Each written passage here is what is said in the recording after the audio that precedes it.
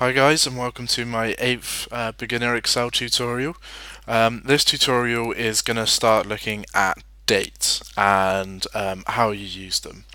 So let's get straight into it. As I mentioned before, when you have a date in Excel, it's not stored how you see it. So again, same with the rounding of numbers. If you put it into general, you'll see that it comes up as just a number, and this is the date serial. And the date serial is the number of days since the 1st of January 1900. And this makes it a lot simpler for Excel to deal with these because it just deals with them as normal numbers.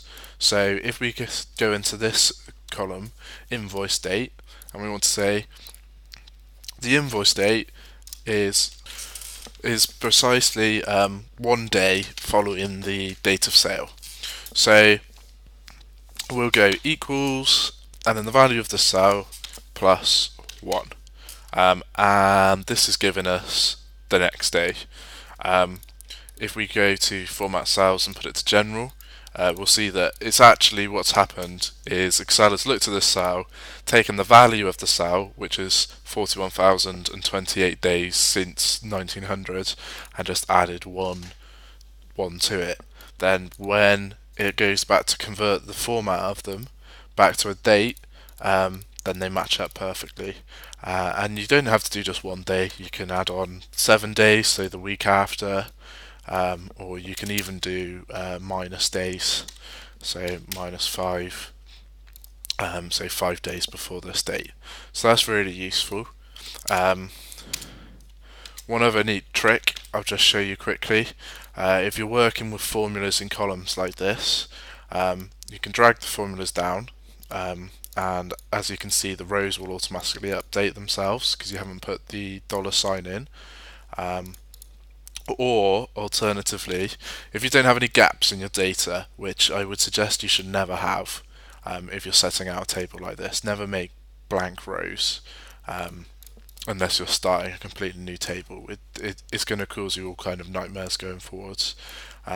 Just take my word on that for now, and you're thanking me for it. But if you want to copy your formulas down really quickly, just go to the corner of the cell, double click, and it will fill all of the formulas down for you straight away, no matter how long how far down you go. Even if you go down to the 60 odd thousand records you can fit in 2003. So that's a neat little trick there. There's also quite a few different date functions that you can use individually. So the first one I'm going to show you is weekday. So equals weekday, open bracket, serial number. So it's asking for a serial number of a date. So we can just choose this date cell, and because the value of the cell is stored, not the format that you see, we've got the serial number right there. And then return type, you've got 3 different options for this. You can leave it blank, at which point you get the numbers 1 through to 7, with 1 being Sunday and 7 being Saturday. Then if you put 2 in, then you'll get 1 as Monday and 7 as Sunday. And if you put 3 in, you'll get Monday as 0 and Sunday as 6. So I'm going to use the number 2, and then this will give me 1 through to 7, with 1 being Monday. So 7, so that's today's date, and today is a Sunday. So that's right, that's what we wanted. If we change it to 1, then we'll see it comes up with a 1. So it depends on what kind of task you're carrying out as which one you'd use, and what day you use kind of for your week. And again, we'll drop this down, so we've got all of our different days of the week. Then got the month day, which is just equals day, and this one's really simple. You give it a date, and it tells you what day of the month it is. And this is really useful for kind of daily like stats. So if you want to look at only days for the first day of the month, say, because the first day of the month is completely different to all the others, you can just put equals day and then pick out any of the ones there that are the number one.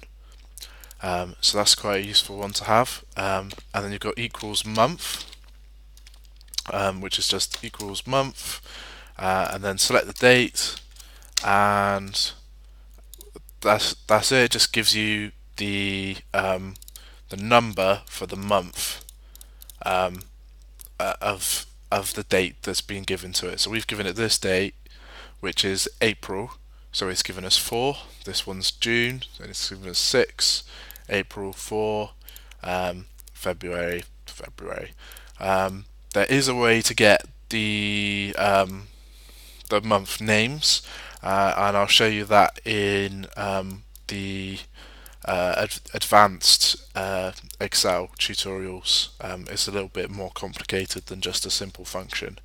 And then finally for this tutorial, you've got equals year, open bracket, and on the date, and that literally just gives you the year. So again, pretty useful to have. So that's it for this tutorial.